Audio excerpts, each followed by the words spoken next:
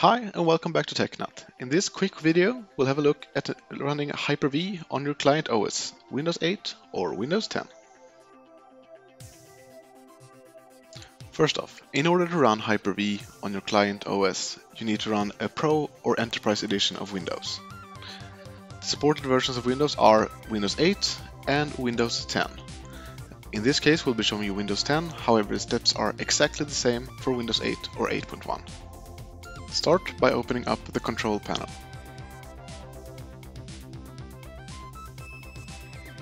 Open up Programs and Features and select Turn Windows Features on and off. Expand the HyperV section. In our case, HyperV Platform is grayed out. This is likely caused by the option Virtualization being disabled in your BIOS. To fix this, go into your BIOS and change the setting. As you can see, after restarting, the option is no longer grayed out. On my Asus motherboard, I had to go into the tab Advanced, CPU Configuration and enable Intel Virtualization Technology. On other motherboards, however, the settings might be different. So we're going to check the box for HyperV and click OK.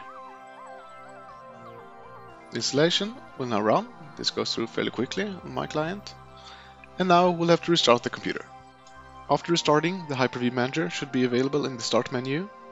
If you open it up, it will automatically connect to your host.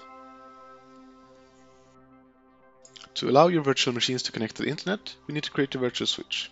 Open the Virtual Switch Manager, select External, and click Create.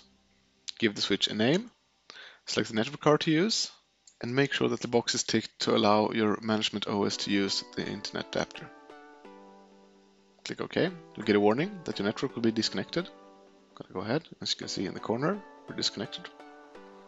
And we're back online. We're now ready to create our virtual machine. Go into New, select Virtual Machine, and click Next, and specify the name. I'm just gonna call this one Test. On this page, we'll be specifying the generation of our virtual machine. If you're using a modern OS like Server 2012 or Windows 8 or later, select generation number 2. Otherwise, select generation 1. Assign memory to the virtual machine. We're giving our 2 gigs of RAM and we're not going to use dynamic memory. Select your virtual switch to connect the machine to the internet. Specify the properties for your virtual hard drive. We're not going to change anything here. And now we're going to specify where to install the OS from.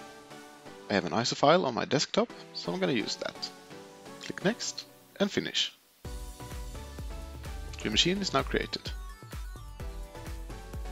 We're going to double click the virtual machine and click the power button to start it up. Click a button, and as you can see, we're now booting into the Windows installation.